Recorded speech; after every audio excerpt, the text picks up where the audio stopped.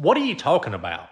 The money, son. Give me the money that you said I won. You messaged me last night and told me, congratulations, you just won $5,000, and you wanted me to do all this online stuff. Well, I figured I'll just see you today, so just go ahead and give it to me. I don't need it online. I'll take cash. Roscoe, I've never said that I was going to give you $5,000. I have no idea what you're talking about.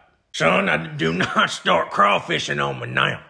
All right, you stand by your word. You messaged me last night and said, Roscoe, congratulations, you have won $5,000. I got the proof right here. Let me see that real quick. Look. Roscoe, this is a fake scam page. They didn't even spell Ricky and the Boss right. I mean, this is fake. They're just trying to steal money from you. No, son, don't try and give me that now, okay? I know for a fact that it was you. And how do you know for a fact that it's me? Pretty simple, really, honestly. If you scroll down in that message there, I said, is this really you, or are you a scammer? And you replied and said, no, this is not a scam. I guarantee you that this is real. I am not fake. And that's all it took for you to believe them? That was it. They said, yes, it really is me, and that was straight across the board. You didn't already give them any of your information, did you? I don't know why you keep saying them, son. It's obviously you. I don't know why we're doing this roundabout thing. I gave you my social security number, full government name, checking and routing number so you could verify my identity.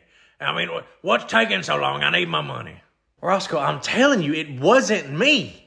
Okay, you just gave all your personal information to some random person on the internet, and I guarantee they probably stole some of your money. Well, in that case, I need the money that they stole from me back from you because this is your fault. How is this my fault? I have nothing to do with this. They messaged you from an account that just looks like mine. If you would have done even a little bit of looking, you would have seen that it was a scammer.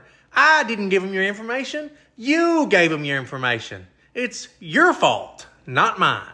No, son, that's not the way this works. Okay, it's your fault because you're letting them do it. Okay?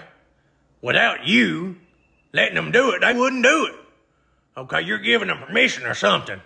I mean, they got your pictures and videos posted all across it. It looks just like you. I mean, I think you're working with them. So I need my money back. Roscoe, look, I see where you're coming from, okay? But look, all my pictures and all my videos and everything I do is completely and totally free and public to watch because I don't like charging people for subscriptions because I think it's grimy and you shouldn't fucking do it.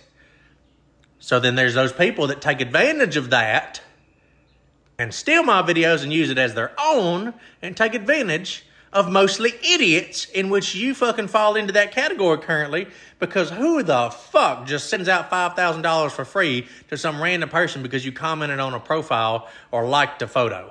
I mean, are these things clicking real quick, or do I need to explain this more in depth? No, I see where you're coming from, son. I'll stop messaging back all those accounts that tell me I won just because I exist, and I'll start reporting all those other accounts that aren't yours that are posting all your videos, and I've learned my lesson, son. I'm sorry. I'll stop messaging you every single day asking for my money back that somebody else stole because I gave them all my personal information. Thank you, Roscoe. I appreciate you coming to your senses and understanding. Woo, baby, that's what I'm talking about. $5,000 just because I commented on the right post at the right time. Give me cash, my boy. Oh, for fuck's sake.